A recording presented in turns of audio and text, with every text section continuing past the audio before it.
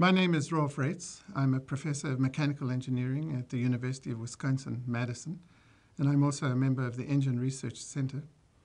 My research interests deal with internal combustion engines, both diesel and gasoline engines. I develop computer models to describe the physical processes in those engines, including sprays and combustion. And I also do engine experiments to help validate those computer models.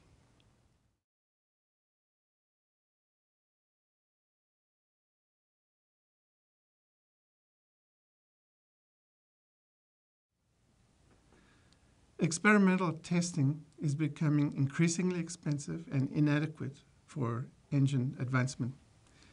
Engine design and fuel effects are also becoming increasingly coupled as we seek engines that can exploit alternative fuels, such as renewables.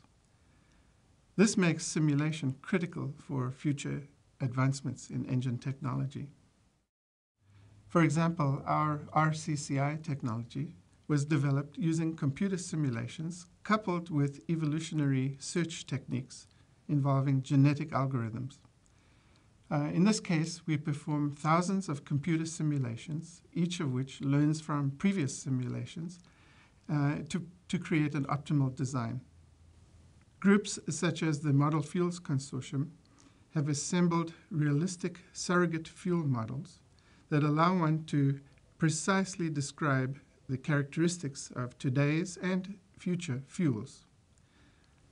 By incorporating these models into codes, the expertise of researchers in combustion and combustion chemistry can be transferred to engine designers who may not have that expertise in chemistry.